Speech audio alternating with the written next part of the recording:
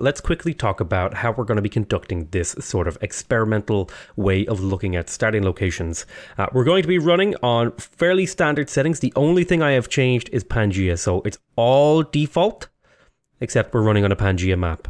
So if you want to try and run this experiment yourself to try to learn how to analyze starting locations, that is how you do it.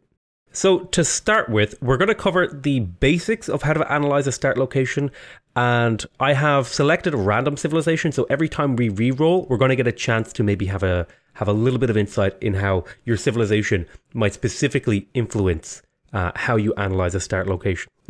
Obviously, the most important and prime thing that you're going to be looking for in a starting location is going to be fresh water, green tiles. You want to be settled on fresh water, particularly in your capital, because I believe it'll let you get to 6 pop, well, 5 without growth penalties, which is pretty nice.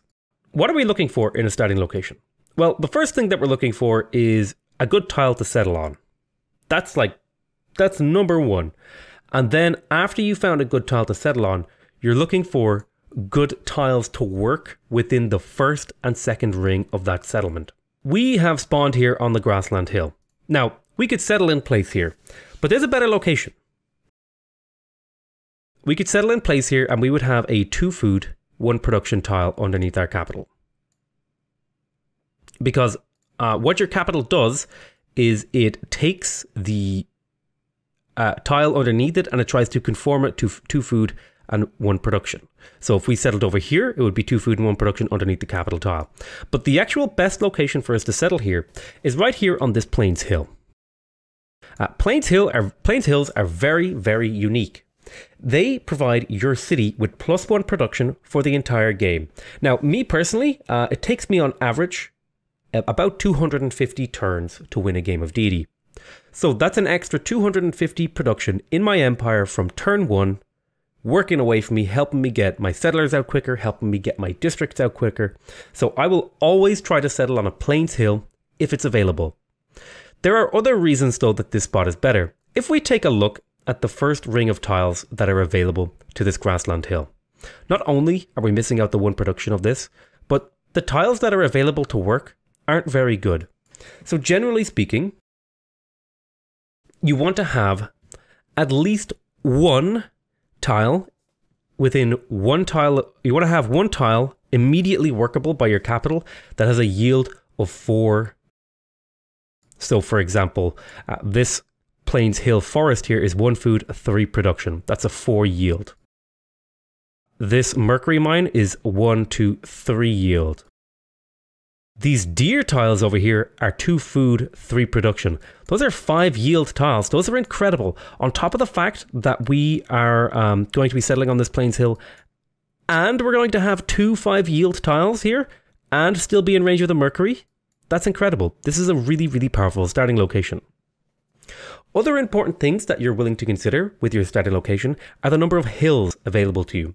So let's have a quick hill count. So within the first, generally speaking, you're only ever going to work the hills within the first 2 rings of your city. So that's immediately adjacent and then 1 tile out. Anything that's 3 tiles out, you're probably going to have to purchase, which is why we assign a lower value. So for example, 2 hills on an inner ring are worth like 6 hills on the outer ring, because it's just going to take so much culture and time for you to ever get out there and work those. You could honestly, a single hill in the inner ring is worth an arbitrary number of hills on the outer ring, just because of how impractical or expensive it would be to work those outer rings. You want your things to be available to you as cheaply and quickly as possible. So let's move our settler over 1 tile. Now, a lot of people have the debate of should you move or not. And really, it's not a debate about should you move or not. I mean, I think it's extremely obvious to me that I should move to this Plains Hill for a number of reasons, because of the knowledge that I have, the +1 production, these amazing high yield deer tiles, and the fact that it doesn't really move me too much. There's also another advantage here, which is where the civilization specific analysis comes in that we're playing the Netherlands, and we get extra bonuses from being on rivers. We do lose a little bit of a bonus because we're not coastal, but that's not a big deal because a couple of our bonuses are coastally related. But settling on a river here means that by moving to the left, we could potentially fit another city on this river and get some more adjacency bonuses for our districts. So that's sort of an example of when the analysis of individual civilizations can come into play. When we're doing a starting location, we're also going to want to consider what way do we want to scout with our warrior. Now, I could scout to the left here, but when I settle this city, it's going to reveal most of these tiles. And this land over here looks much flatter. So I'm going to make my way over here so I can start to explore down the river because I want to know if I want to settle there. And that's again because I'm playing the Netherlands. So there's all these like small little adjustments and things that you're going to want to keep in mind as you play. And really don't worry about getting this stuff right immediately. It'll take some time. So we revealed mountains here. This is even better. Mountains are really, really good if you're going for a faith or science victory. So that's another thing in the favor of this capital. Unfortunately, it is where the deer tile is, but deer tiles are also really, really nice, particularly forest deer tiles in Rise and Fall because of the Governor Magnus, who gives you double plot harvests and feature removals. And with feature removals and plot harvesting, you can actually guarantee certain wonders on deity. For example, you can guarantee the Temple of Artemis, you can guarantee stuff like the Ruhr Valley, you can guarantee stuff like the Big Ben with lots of chopping. Pretty much any wonder that you can reasonably tech to on par with the AI, they won't be chopping out their wonders. So if you have stuff like deer and forests with Magnus, you can secure yourself a few wonders even on the highest difficulty.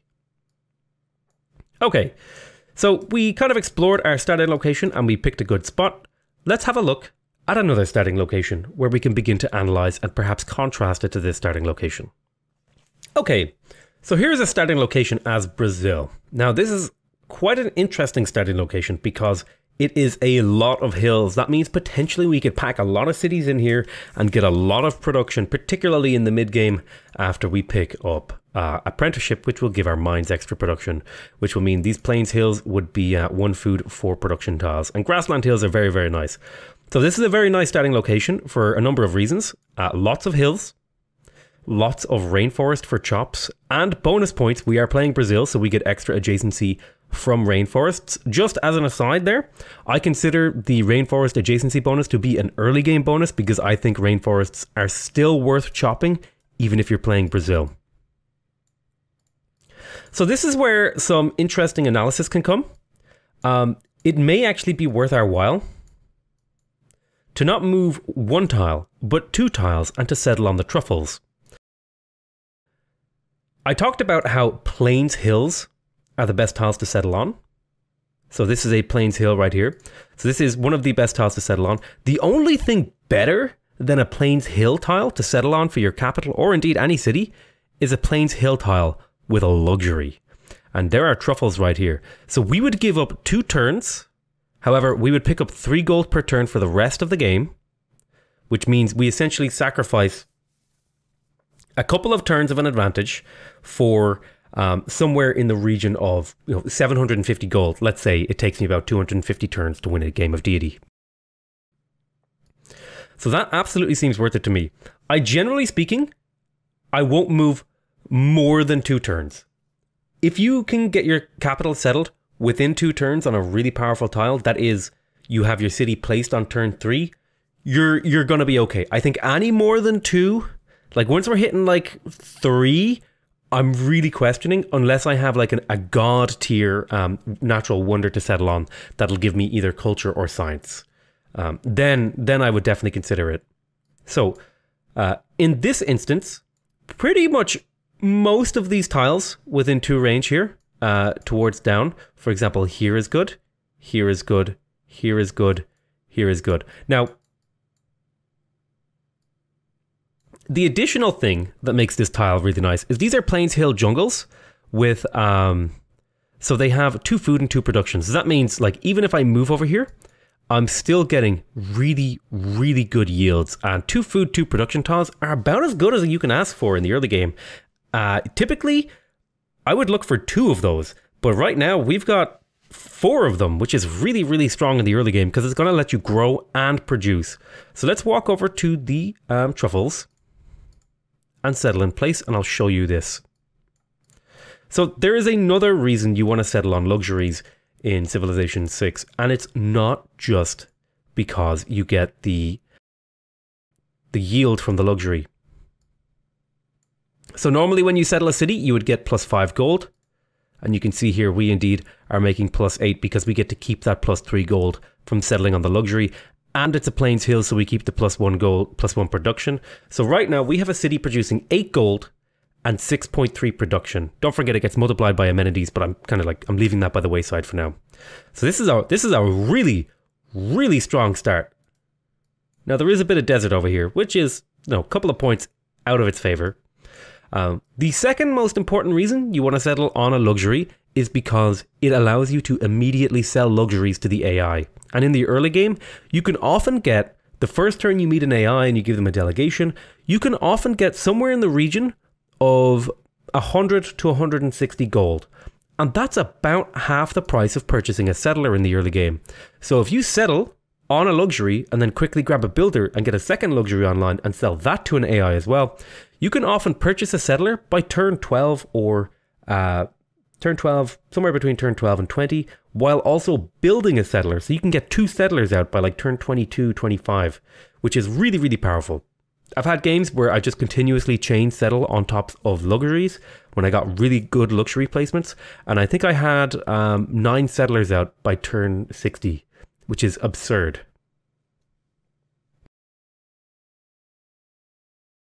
That's the second reason we like to settle on luxuries. Plains Hills are the most important. Fresh water is really, really important. Good workable tiles within range of the first 2 rings of the city. Stuff like mountains. I haven't talked about victory specific things. For example, mountains are really good if you're going for a religion or science victory because of the campus adjacency. For culture victories, coastline is really nice because seaside resorts are really good. Also for culture victories, generally speaking, forests and jungles are really high value. A, because they add yields to the tiles that they're on in the early game. So they're kind of like a free improvement in the early game. But also because of the addition of Magnus, you can use this to not only accelerate your cities, but get wonders and stuff like that. Obviously, resources increase the value of a starting location, like amber or sheep. Food resources are really, really valuable too, because what I like to do is harvest food resources and use them to force growth in my cities so that I can place my districts down sooner. I would much rather harvest the rice and get to population 7 in 1 turn and then grow slowly after that without the rice than I would to slowly work the rice and get to population 7 X amount of turns later. Because the cost of districts scales with how many techs and how many civics you have. So generally speaking, that's why I will always recommend harvesting food resources like sheep, rice, and wheat outside the early game. I would say once you hit, say somewhere between medieval. Yeah, say once you're starting to hit medieval era, that's when you want to start considering to harvest these bonus resources rather than improving them. Improving them in the early game can be really, really powerful, and I would absolutely recommend that. But probably once you have apprenticeship and maybe 1 other tech in here, maybe like depending on where you're going in this tech tree, you would want to start harvesting the food resources so you can just place your districts down a little bit sooner and therefore save yourself some production in the long run. This is actually a really, really good starting location for us to get in this video because it's a really, really bad starting location at a first glance. So let's talk about why I am not a fan of this starting location. First of all, we have desert. We have a lot of desert near us, and that is not very good. We do have a Plains Hill with easy access to a Plains Hill. However, it's very dangerous to settle on your Plains Hills when you don't have a lot of hills around. For example, if we settle on this hill, we only have 3 hills within 2 range of our city. 4 if you count the desert hill, which kind of counts, but there's no food on it, which is a mark against it. It's just like, ugh, very, very painful. So let's move this warrior across the river. We want to see what we're missing out on. Yeah, this is again another really bad starting location. So this starting location is bad for a number of reasons. Primarily, the desert is the problem. Desert is really bad for a starting location because they're basically dead tiles. Going for Petra generally speaking, is going to require a lot of chops. We do not have a lot of forests here, so that's another point against it. The other thing that's holding this city back is we don't really have very good tiles to work, no matter where we settle. If I settle in place, I settle on a marshland, and I think I get the +1 food, but then my best tile is a 1 food 3 production tile, and 1 food 3 production tiles, you generally speaking, you want to be working a minimum of a 2 food tile the first turn you settle a city. But I think the best spot here is on this Plains Hill, because again, we pick up that +2 production, or +1 production, sorry. The other reasons that this starting location is quite poor is that there is a lack of resources. I see no real bonus resources to speak of, and additionally, our luxury resource is an irrigation luxury resource. Irrigation luxury resources are inherently lower value in terms of starting location, unless you can move and settle on top of them than other ones. I would much prefer to have a pasture luxury, a camp luxury, or a camp luxury, or a mining luxury, or a quarry luxury than a plantation luxury, because it's much harder to get irrigation. We don't even have a wheat tile to improve to get the boost for irrigation, so that's another mark against this settlement. We're also playing Sumeria. However, we are playing Sumeria, and I believe ziggurats can't be built on hills, so let me have a double check on that. Just trying to remember, just to give some examples of specific things. Yeah, so ziggurats can't be built on hills. So the idea of having these kind of plains tiles is kind of okay, because it means we can build a lot of ziggurats. But, you know, that's a small consolation. But Gilgamesh is really strong anyway. So that's just another, I'm trying to just weave in a little bit of Civ-specific stuff with the starting locations to help give you guys an idea of how to analyze them for yourselves. I'm not trying to tell you I'm not trying to tell you what the best starting locations are. Rather, I'm trying to give you my thought process so that you can learn to do it yourself. That's my hope. That's my goal. So I think I've talked about most of the reasons why this starting location is bad. The desert, the lack of resources, the lack of good tiles to work. Generally speaking, you want to have tiles with at least 3 yields, preferably 4, and you want to have at least 2 of those yields to be food. And we have 1 4 yield tile and then mostly 2 and 3s. So this is very, very weak starting. Very, very weak. Alrighty, this is a fantastic starting location as an example, because there's a lot of different decisions we could make.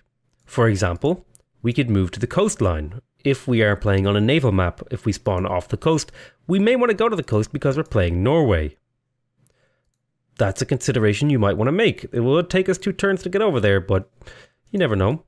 There's also the option of settling on the T to get the +1 science and unlock the resource itself to be able to sell that to the AI. It would move us off the Plains Hill that we're on, so we would have to make a choice between the Plains Hill or the T. However, by moving off of the Plains Hill, we could then work the Plains Hill jungle, which would be a 2 food 2 production tile. And if we settle on the Plains Hill, we kind of don't really have a 2 food 2 production tile to work, with the exception of the horses over here, which will take us a while to grow to. The only real downside, the other upside of moving towards the T, is that it would move us closer to this nice spot here, which is a pretty decent campus location. Combined with this science, we could have a pretty strong science game going. There are some other things in favor of this settlement. There's a lot of food resources here that we could harvest to be able to throw down districts early in the game and lock in their price at a cheap price. We have access to horses and easy pasture boosts. We also have access to wheat for getting the irrigation boost. So even if we don't settle on the T, we can get the T in a reasonable amount of time.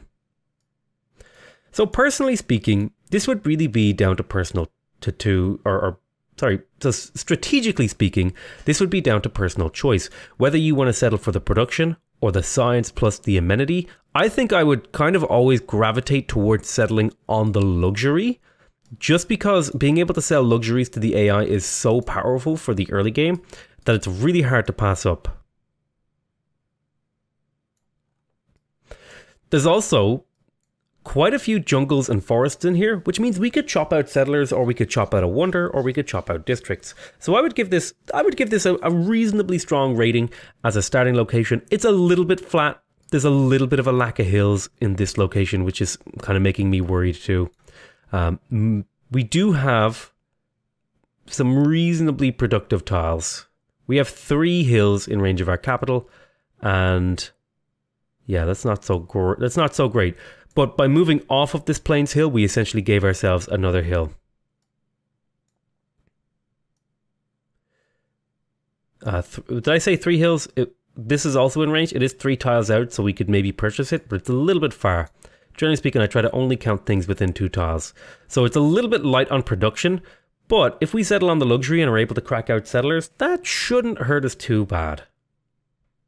So let's have a little bit of a look at this starting location for Persia. Now, this is a pretty rough starting location for a number of reasons. First of all, we're starting in tundra. However, they are tundra hills, which are not so bad. They're essentially just like plains hills -1 production, which is reasonably acceptable in terms of the production, because they do have that 1 food on them. So again, they're just like plains hills, as if you had -1 production from mines. So it's not the worst tundra start. So despite what I said about wanting to settle on plains hills, I still do think that moving to the incense here would be the best move. And there's a couple of reasons for this. First of all, settling on a luxury is really, really powerful. But also settling on a luxury with, for example, a yield like faith is really nice for getting that early pantheon without having to really do any sorts of investment. Not only that, but moving off of the plains hill will give us a 4 yield tile to work immediately in the capital for us to maybe crack out a quick settle, or a quick scout into builder or something along those lines. Not only that, but moving off of this hill gives us access to another forest shop to be used later in the game that we could use for example, building wonders. So that's why, even though plains hills are generally speaking the best tile to settle on, sometimes moving off of a plains hill makes sense. Other dimensions of analysis for this city. It's a little bit weak. It has some good tiles and some early culture it can pick up, which is quite nice. And you can see here we settled on the faith tile, and we are now getting +1 faith, which is quite nice because that'll get us a fairly early pantheon without really having to do anything for it. So let's do maybe like 2 more examples of starting locations, and then we'll wrap this up. So we are playing as the Zulu in this game, and we're playing as Shaka. Now that means we don't have any specific bonuses towards, for example, religion victories or science victories or tourism victories. So really we're looking for production. We're looking to maximize the production in the early game. This is a really, really, really nice starting location. We have, not only do we have plains, which has really, really good production, we have ample hills within range, or rather, this, I don't think this is it is a hill. We have ample hills in range, but also at least 2 luxuries and some bonus resources that can be harvested for food, and plenty of chops available. So I think settling in place here is definitely a good move. Alternatively, moving to the Mercury, while an okay move, would move me not only further from these diamonds, but also these hills, and I really don't want to move away from these hills. If this bananas here was a hill, I would actually consider moving onto it and settling on it, because that might give me access to more of these grassland hills over here in my capital. But as it stands, having a look at this, this is a reasonably strong starting location, and I would settle in place here, because I would pick up the extra production from the Plains Hill, and I have an immediate 3 food, 1 production tile to work, and with another 2 food, 2 production tile to work down the line, and a nice, very, very, very nice diamond mine to work for my 3rd growth tile. So here's a good example of a fairly weak starting location. We do have hills, however, none of them are plains hills.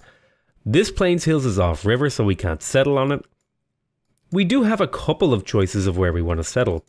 We could settle in place on the grassland hill. Unfortunately, even though the grassland hill is a 2 food, 2 production tile. When we settle the city, the forest will be destroyed and it will revert back to a 2 food, 1 production tile. I'll just show you that really quick. You can see the 1 production disappeared. So that's really not ideal. It's not the sort of thing that we want to be doing. Now, when I'm looking at this, my personal opinion is that I see a stone that's a really nice harvest for getting potentially wonders down the line, which is something also worth talking about when we come to talk about starting locations.